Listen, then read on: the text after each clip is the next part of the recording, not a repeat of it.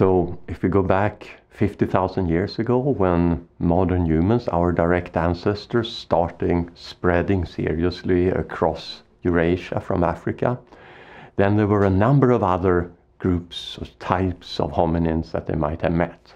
It was for sure the Neanderthals in Europe and Western Asia.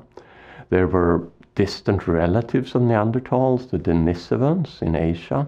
There were also other groups in Asia. For example, we know about these Homo floresiensis, the hobbits, short-statured guys in Indonesia, and probably several other groups in addition that are not so well known.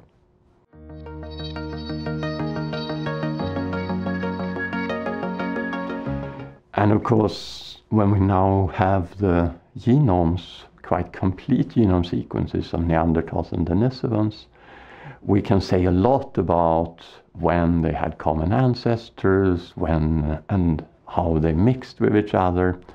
But the sad little secret of genomics is in a way that we cannot say very much about what they were like just from the genome sequences. We can say a little bit about that seems that they have had rather dark skin and light eyes, for example, rather trivial things.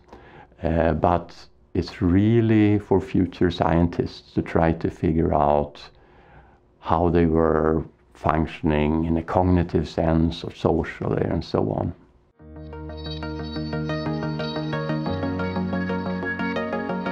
I think it's very reasonable to think it has to do with modern humans and their behavior, but in what form, we don't know. Could have been direct competition, more indirect competition. It could have been different reasons in different parts of the world.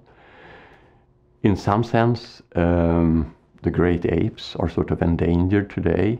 We know it's due to our activities, but it's a very complex process. It has to do with how numerous we are, our technology, our culture, and our tendency to spread and invade other groups' habitats.